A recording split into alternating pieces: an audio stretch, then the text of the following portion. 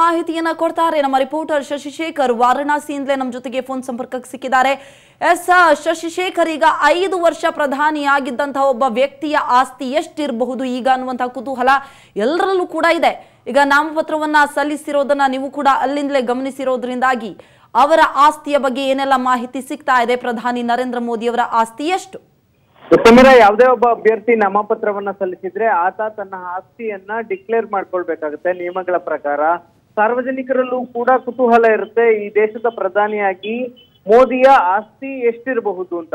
ಸಾಮಾನ್ಯವಾಗಿ ಒಬ್ಬ ಶಾಸಕ ಸಂಸದನ ಆಸ್ತಿಯೇ 100 ಕೋಟಿ, ಸಾವಿರಾರು ಕೋಟಿ ಇದ್ದಂತಹ ಉದಾಹರಣೆಗಳು ಕರ್ನಾಟಕದಲ್ಲೇ ಸಿಗುತ್ತೆ.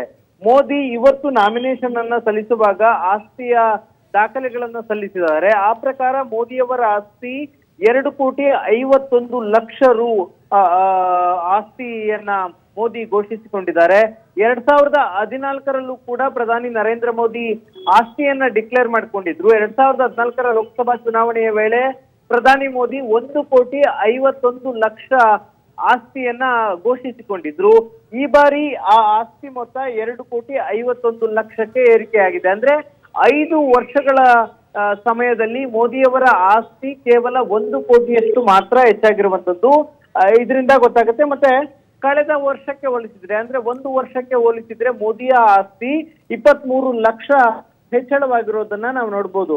ಬೇರೆಯ ಕ್ಯಾಂಡಿಡೇಟ್ ಗಳನ್ನ ಗಮನಿಸೋದಾದ್ರೆ ಕರ್ನಾಟಕದಲ್ಲೇ ಹಲವು MP ಸಂಸದರು ಮತ್ತೆ ಶಾಸಕರ ಆಸ್ತಿಯ ಮೌಲ್ಯ ಸಾವಿರಾರು ಕೋಟಿ ಇದೆ. ಒಂದು ಚುನಾವಣೆಯಿಂದ ಮತ್ತೊಂದು ಚುನಾವಣೆಗೆ 250 ಕೋಟಿ 300 ಕೋಟಿ ಮೊತ್ತದ ಆಸ್ತಿಯನ್ನ ಹೆಚ್ಚಳವಾಗುತ್ತೆ ಸಂಸದರದ್ದು ಮತ್ತೆ ಶಾಸಕರದ್ದು. ಆದ್ರೆ ಕುತೂಹಲ ಅಂದ್ರೆ ಮೋದಿಯವರ ಆಸ್ತಿ ದೊಡ್ಡ ಮಟ್ಟದ ಹೆಚ್ಚಳವನ್ನ ಕಂಡಿಲ್ಲ.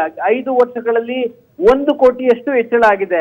ಕಳೆದ ಚುನಾವಣೆಯಲ್ಲಿ 1.51 ಲಕ್ಷ ಆಸ್ತಿಯನ್ನ ಘೋಷಿಸಿಕೊಂಡಿದ್ರು, 1,51,00,000. ಈ ಬಾರಿ ಅದು 2,51,00,000 ಆಗಿದೆ. ಮೋದಿಯವರ ಬಳಿ ಸ್ವಂತದಾದಂತಹ ಕಾರು ಕಳೆದ ಚುನಾವಣೆಯಲ್ಲೂ ಕೂಡ ಇರಲಿಲ್ಲ.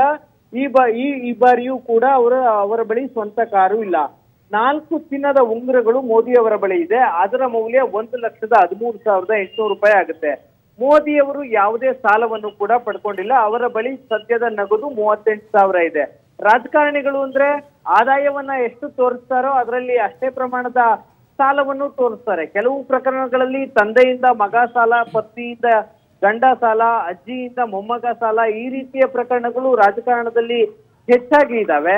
ಆದ್ರೆ ಮೋದಿ 1 ಕೋಟಿಯಷ್ಟು ಆಸ್ತಿ ಹೆಚ್ಚಳ ಆಗಿದೆ ಅನ್ನೋದನ್ನ ತೋರಿಸಿದ್ದಾರೆ. ಮತ್ತೆ ತಾನು ಸಾಲವನ್ನ ಪಡೆದುಕೊಂಡಿಲ್ಲ ಅನ್ನುವಂತಹ ಅಫಿಡವಿಟ್ ಅನ್ನು ಕೂಡ ಸಲ್ಲಿಸಿದ್ದಾರೆ. ಸಮೀರಾ, ಥ್ಯಾಂಕ್ ಯು ಶಶಿಶೇಖರ್ ತಮ್ಮೆಲ್ಲ ಡೀಟೇಲ್ಸ್ಗೆ.